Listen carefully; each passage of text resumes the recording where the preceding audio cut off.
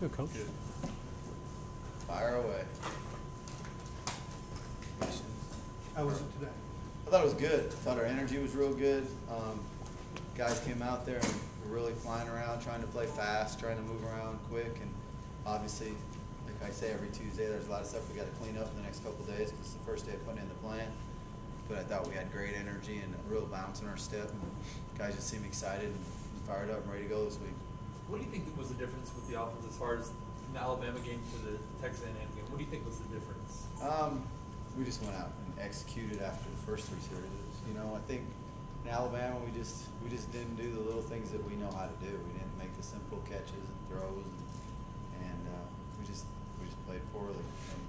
And the other three games of the year, I think we've played pretty well, showing that we're an offense that can go score a lot of points. And hopefully we don't have any more Alabama games. Hopefully we just keep putting points on the board. London wasn't wearing yellow today. Does that mean he's cleared? It means that we keep an eye on him all week and see how he's going, but he was able to practice today, not in yellow, and that was good to see, and we'll just judge him each day and see how he comes along and make our decision in the week. Running game a lot better against A&M. Talk about the offensive line and how they played against A&M. They played, you know, a couple of them had their best games. You know, Auctioner had his best game he's had yet. Love and Petrus, you know, played well. Ray had a better game, so I think they did a better job up front. Grayson and Cook kind of traded on and off, and you know they all probably had their best games running the ball, you know, run blocking wise, and that's just something, you know, we talked about every week. Tuesday and Wednesday and Thursday, those are our work days, and we go out and get better during the week. And usually, if you can do that, it'll show up on Saturday. And I think we made big strides during the week last week, and it showed up on the game. I think we made good strides today at practice, so we need to do it again tomorrow and Thursday, and then we'll be even better this week than we were last week. Coach, can you talk about Auburn's defense a little bit? Obviously very good against the pass, forced a lot of turnovers. Yeah, you know, they've caused a lot of turnovers.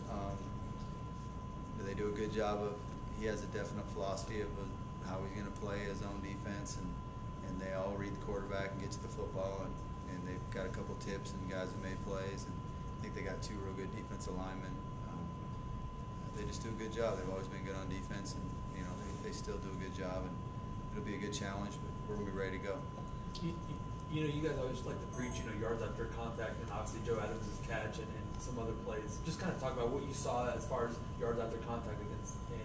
Well, it was big. I mean, we talk every week, you know, we want to get that yards after contact, yards after the catch, and the running backs finally beat us. That's the first game they beat us at receiver, so that they finally got more thanks to Ronnie's long run. And but it's a big competition between the two groups, and whenever we can get a lot of yards by both groups, then we're going to put a lot of points on the board, and that's just a matter of not letting them tackle you. You know, believing you're going to break tackles, believing you're going to run through it, and doing a good job of running hard. And I think we did that, and that'll be a real big important thing this week, because a lot of times they'll let you catch the ball in front of them and come up and want to make the plays on you. We got to make sure we get a lot of yards after the catch. Was it close between the two groups? They beat us pretty good this week. Yeah. All the first three games we beat them pretty good. They got us this week. That was even with Joe's performance? Even with Joe, you know, I think Joe had 77 yards after the catch himself, but he didn't have much help from his buddies. So, and then Wingo got touched after about 7 yards, so he got all the rest of his yards on that long run, so they got us. You don't get to claim the running backs when you throw to them? No, they're their group and we're ours. And if we, like Joe had a 15-yard run, but he doesn't get yards after he gets touched on that. So Talked about London's health a little bit. DJ, talk about the health of the guys. You know, London was out there not in yellow today, and he was running around. It'll just be something we'll watch as the week goes on. And then, you know, the trainers are on the other guys. I coach London, so I saw him. But to be honest, till I watch the tape, I'm not sure how DJ was today.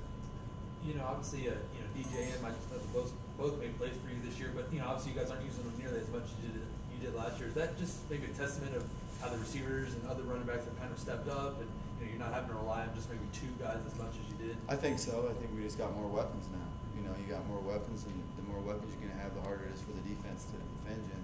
So we can take what the defense gives us now instead of forcing it to just two guys. And then, you know, we're putting more points on the board right now with more weapons than we did just giving it to two people. So I think that's a good thing. How has Mallory built his ability to make checks and changes?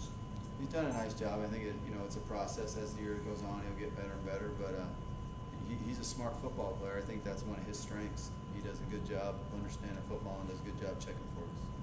What time Coach, last week was kind of a must-win game. You know, y'all lost 2. You needed to win that one. Y'all haven't won a big SEC game in Fayetteville in a while. Can you talk about what that means? You know, we want to beat Auburn. You know, they're undefeated. We're going to be on national TV at 11 o'clock in the morning, and that's a big game. And we're going to do everything in our power. And the players were real fired up today. I think as a group, we're all excited to go out there. So it's a big game for us. We're going to do everything we can to get after them. Thank you, Coach. Thanks, Coach.